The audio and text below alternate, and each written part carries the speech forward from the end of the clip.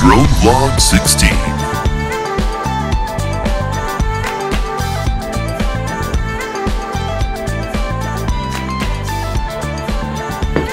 Hey guys, it's Adam and Jay in the Aeroworks workshop, and breaking news. The Mavics have arrived. Yes. Well, I think we ordered them, what, last week? Or yes, was like, no. Oh no, 2.5 months ago, that's right. But hey, they're here, and I know it's not breaking news, but we thought we'd share a few of the tips and tricks that we discovered in just unboxing these guys and checking them out. And one of the first things you're always going to have to do with any new DJI product is you're going to have to update the firmware along with activating it for the first time. So you're going to plug in, it's going to say you need to activate it, give it a name, and then there's usually always an update. In this case, it was a pretty big update. It was about 135, 145 megabytes.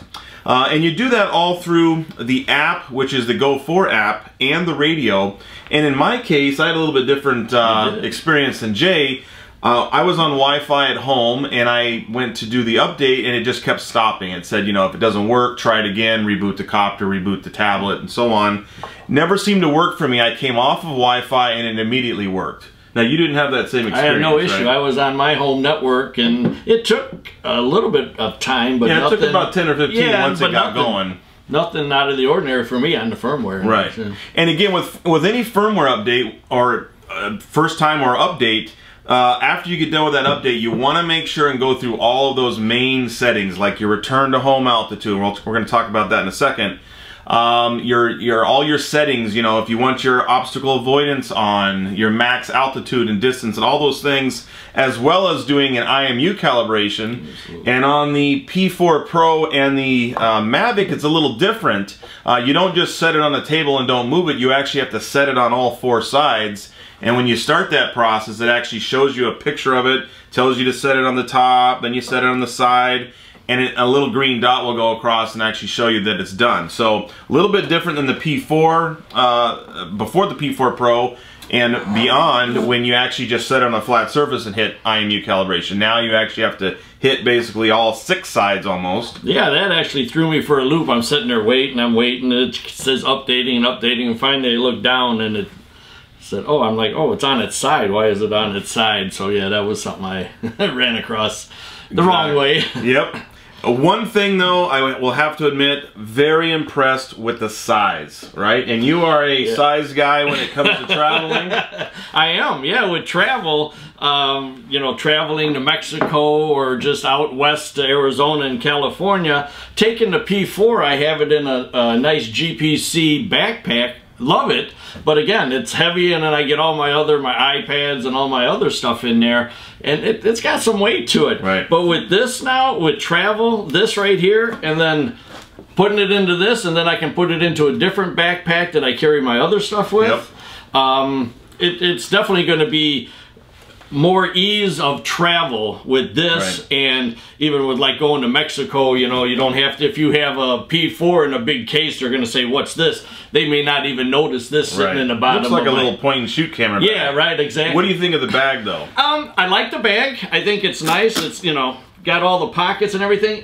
I just think that had this just come out with the regular Mavic, it would have been great, but with the combo, when you have the quad charger and this charger, 2 batteries, and extra batteries, and a car charger, you run out of room without stuffing it and stuff. Yeah. Love it though. I mean, I think it's perfect for just, hey, let's go, and you just throw it in your car and you never know, opposed to the big one. I love my P4, don't get me wrong, but yeah, for travel and just grab it and go, yeah, it works really good. Like it's kind of like the days of carrying the big camcorder around, or now you can carry your iPhone or a point and shoot. Right. Do the same thing, kind of the same concept there. Now the batteries, if you get the Firmware combo, you essentially end up with 3 batteries. You get 1 with the drone itself and 2 additional. Again, these follow along with all the other DJI batteries. You push it once to see the level. Charger's the same, a little bit different on the connectors. The Firmware kit, you do get the combo, which is nice. You can actually put 4 batteries on there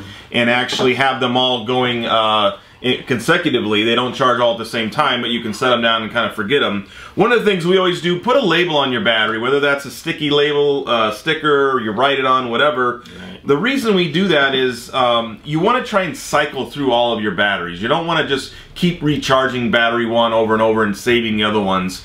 You want to run one down, put it on the charger, run through 2 and 3 and so on. That way all of your batteries kind of get a full cycle. They're always getting charged and discharged. It's better for the life of them. You don't want to leave them powered up, or excuse me, charged up and just sitting in the bag. Even though we do have that auto discharge, you know, the 3, 5, 7, 10 day thing, it's still better to either leave them at 40% or actually use them, you know, a lot. So that's a big thing with batteries. Anything else on batteries that you have? Other than that, I think it's just a good idea to do it, and then that way, you know, all your batteries are in good shape, and you don't have to worry about them. They're all kind of the same amount of lifespan too. Right. So you've got, and we got one of our callers calling in here. Already? The phone lines aren't even open yet, and we've got callers. But yeah, the batteries are great. There's nothing really else to tell you there. You know, DJI batteries, take care of them, they'll take care of you. Make sure you don't leave them charged, leave them in a hot car, things like that. Right. What else do we want to do safety-wise with this? We want to register with the FAA.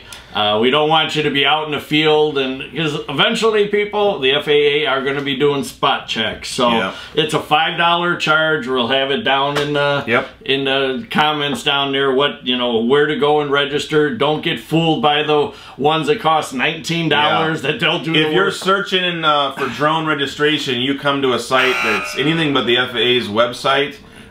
Steer away from that. That's not the right site. The correct site, we'll put a link down there, but I think it's registermyuas.faa.gov is the website. That's the one you want to go to. If you're a hobbyist, it's $5 for all your drones. If you're a commercial, it's $5 for each drone, and we've done videos on that. You can check those out down below. Yeah, but other than that, I mean, you should be fine. Just, you know, anything over the weight of a stick of butter is essentially what it is, 0.55 pounds. Right. So one thing that's come up a few times, and we see this in not just the Mavic forums, but P4, Inspire, everything, is return to home. We're getting a lot of new pilots. Again, Christmas just came around. You know, what altitude do I set for my return to home altitude? Well, the right answer is you want to set it to whatever the highest obstacle is in the area that you're flying. So if where we're at right now, there's a tree that's 75 feet, I need to make sure that my drone will clear at least 100 feet to be safe. Right. We get some of those guys that just say, oh, I set it to 300 feet or 100 meters and I'm good everywhere. That's not the best option, because when a drone, pretty much all the manufacturers, if it's going to do return to home, the first thing it has to do is get up to that return to home altitude. So if you lose connection, if you're low on batteries, whatever that return to home issue is, or maybe you just pushed it because you're scared to land yourself, you push return to home, you could be, you know, 40 feet away from you. The first thing it has to do is rocket up to 300 feet. Now, if you're low on batteries, you're going to drain those batteries down, and we've seen some cases where guys have depleted it so much that the drone just kind of quit responding because it ran out of juice trying to climb up there. And that's where it's drawing the most power, is in a climb, running all those motors to climb up there. So again, do yourself a favor, set the return to home each time you go out. And it doesn't mean that if there's a tree 3 blocks away, you need to make sure you clear that. As long as if you're flying in this area, just set it to whatever the highest thing is. And if you're not sure, pop up real quick, take a look around, make note of the altitude, and say, okay, I'm going to add 10 or 20 feet to that. I mean, if you're in the desert where the highest thing you have is a cactus that's, you know, 25 feet, set it to 60 feet. I mean, no sense in having it go up any higher than you need it to. Exactly. To exhaust that battery, so. Yep. What else do we got here? Well, we got a lot of accessories, that's for sure. If you do get the Fly More kit, you get the 2 batteries, you get the I guess they call it the charging hub. I was going to say a quad output, but it's a charging hub. You get extra props. You get a cigarette light adapter so you can charge on the fly, which is nice because this is kind of marketed and targeted towards those people that are on the go, traveling and things. You also get a little adapter that turns one of your batteries into essentially an iPhone charger. So if you're or iPad. So if you're out there and you're using your iPhone and you've realized, well, I've been flying for a half an hour because these do last 27 to 30 minutes. Now my phone's almost dead. You could give yourself a little boost using the accessory there. Again, you want to use your batteries for flying, hopefully, but in a pinch, you could use that. And I don't know if anybody else has a problem, but we're using the iPhone 6S Plus. Yep. And in the cold weather where we are in Wisconsin, for some reason, as soon as we get outside, our batteries go quick on these phones, and so you want to make sure that you're going to have your phone charged. Right. You know, and in my case, they don't even always drain down. They just think they're drained down. Right. I even started sticking a little hand warmer on the back when it's really cold out. Again, I think they recommend you don't go out below 30 degrees with these, but you know, we've all tried it. And we wouldn't be flying if that was the case. Now, there are a few accessories out there that people are adding to these. Hey, put whatever you want on. You want to put curb feelers on it, do that. But I don't really get the point. The whole idea is this thing is compact, right? So why would I want to put prop guards and all these extra stuff on there? If you want to, that's fine. DJI has pretty much perfected the drone, so you know, same thing with props. You know, carbon fiber not really needed anymore. They fly these things in the lab and in wind tunnels, and they know what's the best efficiency as far as the weight of the prop to the torque of the motor and all that.